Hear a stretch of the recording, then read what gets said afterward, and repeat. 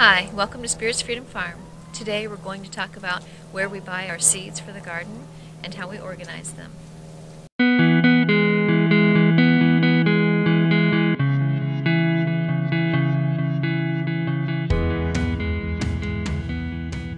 Hi, today we're going to talk about our seeds and where we get them from and how we organize them and store them.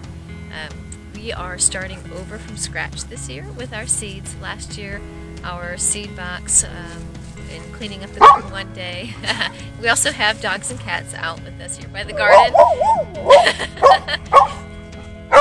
Last year somebody, when we were cleaning up the garden one day after planting some of our fall crops, our seeds ended up in the hot shed and were in there for several days in baking heat. And seeds don't germinate if they've been cooked, so make sure you don't cook your seeds. That's one tip for seeds. But I want to show you. I want to show you what we've got. Okay, we store our seeds in just a cheap plastic shoebox. It's perfect. It's the perfect size for seed packets. All the regular seed packets fit in there just right. Last year, believe it or not, this was packed full. I reduced the number of varieties by about 40 this year. I cut out about 40 varieties. So this was full, but I still have almost 70 varieties of things. It's really hard to choose, pick and choose which things to grow. But then I sort the seeds by family type or how they're grown, things that are grown together or planted at about the same time. So I've got herbs and peppers and tomatoes are usually started around the same time, pretty close. So I have all of those together, and they're in the same family. Peas are started early. I've got root crops here. So I want to go through, maybe I'll go through the peppers and tomatoes here. So two of the places that we got our seeds from this year are M.I. Gardner, which is a new place. We've not gotten seeds from them until this year. This is our first year. Every year before we've gotten them from Baker Creek. They both have heirloom varieties, non-GMO, sustainably raised. We like to look for things that are grown organically, even if they're not certified organic, that are heirloom varieties. An heirloom variety means that you can save the seed, assuming it didn't get cross-pollinated with another variety. You can save those seeds and continue having the same thing over and over again, year after year. Which brings up a wonderful thought on seeds and what God has done with seeds. Each of these seeds has a tiny little plant in it, and that when you germinate that seed, you have that plant and it grows more fruit for you. But the fruit also has more seeds, and each of those seeds has another plant which can grow more food and more seeds, and it's just never ending. It's kind of awesome to think about God's provision just in a little seed. But anyhow, M.I. Gardner and Baker Creek, two of our favorites. This has been our favorite. This one we're expecting to be a favorite.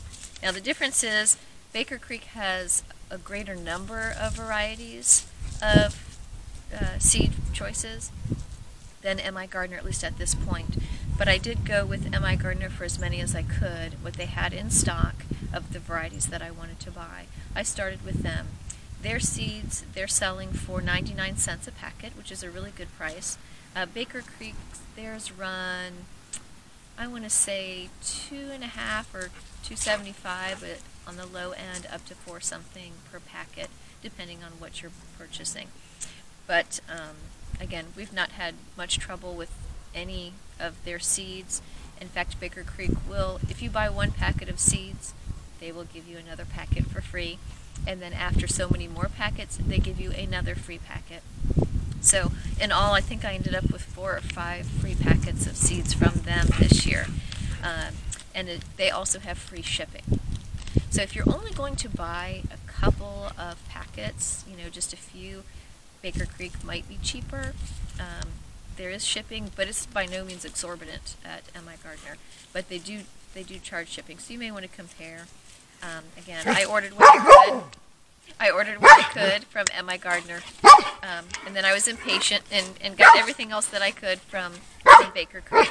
For our seed potatoes this year, we went directly with Wood Prairie Farm, Wood Prairie Family Farm, I think it is, and we are getting 4 varieties this year instead of 3.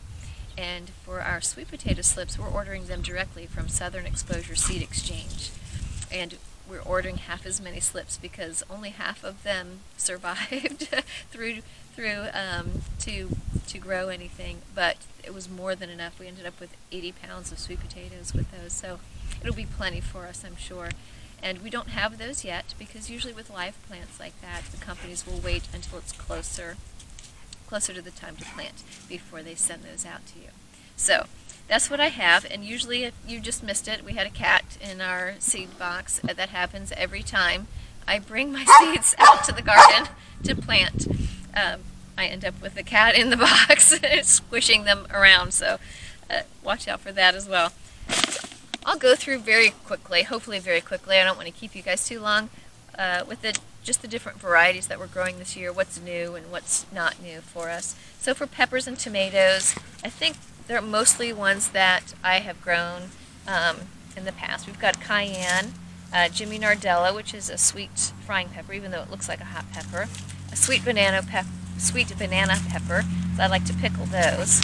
We've got a Brandywine pink tomato, that's a big slicing tomato, and then Cherokee purple. We like those. We've only got two varieties of slicing tomato. Gold Nugget cherry tomato. This is one of the parents of Sun Golds. If you like Sun Gold, you might like these. The description is wonderful. We've grown Sun Gold, but because it's a hybrid, the genetics are not as stable. And then Chadwick cherry tomato. We grew these last year, and they were very productive. We had a lot of cherry tomatoes. In fact, we still have some frozen in the freezer that we saved. Aunt Molly's ground cherries. Again, we love ground cherries. We made some jam and some other things with those, and some chutney. It's really good. Also, Sugar Rush peach. Our hot peppers. This is another hot pepper. Very delicious, and our hot peppers did great last year. Both of those. Then I've got this. This is a new one, a new bell pepper called Quadrato d'Asti Rosso. So just a red bell pepper. And then Chocolate Beauty, another sweet bell pepper, just like a dark purplish brown color. And then I have an Amish paste tomato and a San Marzano. We grew both of those last year. The San Marzano did really well. The Amish paste did okay. But I really would like to be able to supply our family's tomato sauce needs. We use a lot of tomato sauce, and I'd like to do all that. Then I'm doing the Principe Portuguese again. This is the tomato. It's a small tomato, like a cherry tomato size, but more the consistency of a paste tomato, so it's drier, and so it's perfect for drying tomatoes. And that's what I use to dry tomatoes. And then I have a free one here, yellow pear, and we've grown these before. They're very delicious too. So. And that makes it hard, doesn't it, when they send you free seeds and you're trying to cut back on all your varieties and then you get free seeds. But they usually end up being something that does very well in our garden. So I appreciate that. We've got 2 kinds of peas here. We've just got a sugar snap, and then we've got a garden pea, which I don't even remember which variety I ended up on. Wando. We'll see. I don't know. We'll give it a try. That one's new for us. We haven't grown that one before, the Wando. We'll see how that does. And then for squash and melons, we've got a yellow scallop squash. This is a different variety than the one that we've grown the last few years, but it's got better ratings, so I'm hoping for a little bit more success. The other ones did fine, but it'll be nice to have even more. Then Muncher cucumber. Last year we grew a tender green burpless cucumber. It was very good, but that wasn't available this year at either place. But Munchers sound very similar, and it looks similar, so I'm hoping for something good there. And then for a zucchini-style squash, we have a Costa Romanesco, which we've grown, also very delicious. And then last year I grew, for pickling cucumbers, I grew Parisian and Boston. I did those the last couple of years, and they did okay. They weren't terrible in terms of productivity, but I'm hoping that the Chicago pickling will do even better. It's got a little bit better review. So I'd like to make a lot more pickles. Then red curry squash we grew last year, did very well. We love it, so we're growing that again. Same with the winter luxury pie pumpkin. I'm going to keep up with that. And then I have here a Canada crookneck squash, which is like a butternut style squash. Last year we grew the Pennsylvania Dutch crookneck squash. Again, that was one that was not available this year, so we're trying the Canada crookneck. The Pennsylvania Dutch did really well. We had a lot of squash off of this plant, so we were very happy with that. Blacktail Mountain Watermelon did okay. It was a very dry summer, and that's probably part of our issues with it, but it did okay. But we'd like to have more watermelon, so we're trying this one again this year. Then also Sweet Passion. We tried that one last year as well, and we got a few melons off of that. And then this one had very good ratings for productivity as well as flavor. So this one's a Petit Gris de Rennes. So another like cantaloupe style melon. So we're looking forward to that as well. I don't know, what else are you guys interested in? Our root crops. We've got same broccoli. We've got one green cabbage instead of 3 this year. One red cabbage, a different variety. We're growing the Chinese Hilton cabbage that we grew the last couple of years. It did really well, and we like it. It's got a lot of uses, so we appreciate that one. We're going to try for cauliflower. We haven't actually gotten any yet, but we'll keep trying. So the red cabbage is a Mammoth Red Rock, and then the green is Copenhagen Market. So we'll see how they do. And then the broccoli is a Waltham 29. We'll see. A lot of it is play. That's what's fun about the gardens. You can just try new things.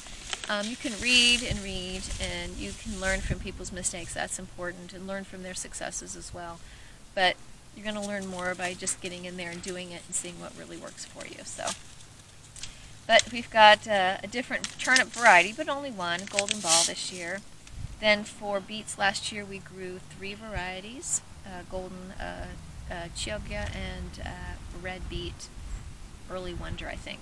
This year we're growing a Detroit Dark Red and a Cylindra, which is also another red beet, just a different shape. We love the red beets the best, so we thought we'd try a couple different varieties.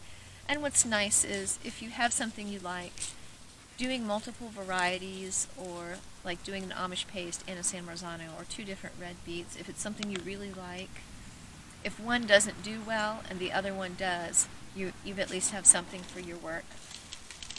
And that's another reason to grow so many different things too. If for some reason it's just not a good year for tomatoes, but carrots do really well, you've got food, and that's wonderful. So, okay, doing French breakfast radishes again. We love it. Easter basket radish, which is just a wide variety of radish seeds mixed together. Lots of different colors. We've got onion yellow of Parma. Another thing that's great about Baker Creek is if they know the germination is low, they'll either send you an extra packet, or they'll overpack the envelope to help make up for that low germination rate. So we've got a yellow onion, the Hishiko bunching onion, which is a non-bulbing onion, which we grew that last year as well, and then a Southport Red Globe onion. So onions are a little tricky. We're starting those now inside. Those are the only ones of the root crops that we are starting indoors. All the other root crops should be started in place. The same with the squashes. The squashes, melons, and cucumbers, all the cucurbits, should be started outdoors. They don't like to be moved. What else do we have here? The peas, again, vining, should be started outdoors.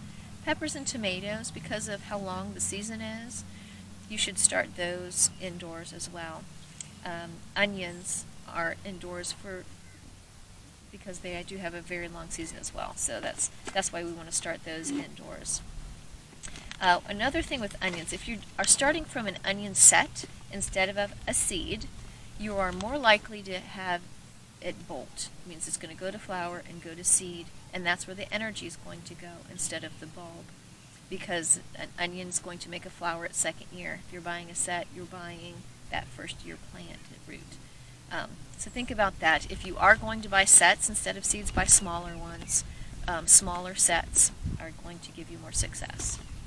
So, all right, what else? Cabbages, we start those indoors again, longer season, and really it's not even so much the season, but they do well when it's cooler, and are temperatures here go to hot pretty quickly, so we start them indoors. They can tolerate the cold weather, so we do that. Same with greens. We start the greens with lettuce. We've got a couple kinds of lettuce this year instead of 6. We've got some parsley and celery, which we did okay with last year. We've got a different variety. Freckles romaine lettuce and a little gem butterhead. We grew that last year and it did well. The same kale we always grow, blue curled Scotch kale, and the same spinach we always grow, Bloomsdale longstanding. They taste very good and they work very well. And the same with the Swiss chard. We always grow the rainbow chard. It looks really pretty. You can cut a few leaves and put it, it's our other dog. You can cut a few leaves and put them in a vase and they just look really pretty because they're so colorful, but they're delicious and nutritious. So those we also start directly in the garden in the cool weather. Okay, this year we are growing fewer beans as well. I took out all of the dry beans that we were growing last year. I think we had 6 varieties of dry beans, including a couple of lima. I'm keeping this year, we're going to grow the Christmas pole lima beans again. Those did pretty well. I want to try to grow some more of those, get a few more meals out of those. And then for snap beans, we're doing dragon tongue again this year, which is a pretty yellow pod with purple splashes. Tastes very good. And then Landreth is a new one. We haven't grown that one before, a green snap bean. And then we also have a yellow wax bean called Bourre de Roquencourt. So we like yellow wax beans. They're good, tender, very delicious, and easy to harvest because they're yellow. Same with the purple beans. Last year we tried Purple Dove snap beans, and they did okay, but these have a little bit better rating. So we're going to try this one as Purple TP. Again, a nice pretty purple color should help make it a little easier to find when we harvest. So, and we've got herbs and a few flowers that are new for us this year. And then we have fewer carrots. I'll just show you those real quick. We're growing a different variety of parsnip this year. We're growing Harris Model, which we did Hollow Crown last year. We're growing Danvers carrots again, and also Cosmic Purple. We like those. Kyoto Red, which is a fall carrot, so we're going to try that one. And then, I think one of our free packets was Cosmic Purple. They do really well here. And then also the Amarillo. They did pretty well last year. So, and then we pulled out a few of the smaller, more fun varieties. We had some small carrots and extra large carrots, but we just thought just do some regular shaped carrots this year and see how much we can produce of our own food. So I think that covers most of it. Like I said, we've got some herbs. The herbs that you would start outdoors are cilantro and dill. They don't like to be moved, but most of your other herbs and things you can start indoors. They'll have a little bit longer season. So I think that covers it. If you have any questions about what we grow or how we store it, let me know. And here in just a second we'll give you a sneak peek. We're going to be building some raised beds. Hopefully over the course of the next few years we'll have the entire garden in raised beds. We've been planting directly in the ground up to this point. We have so much clay here and so many weeds that we decided to go ahead and build some raised beds. So we're going to give you a sneak peek at what those are looking like at the moment. Thank you so much.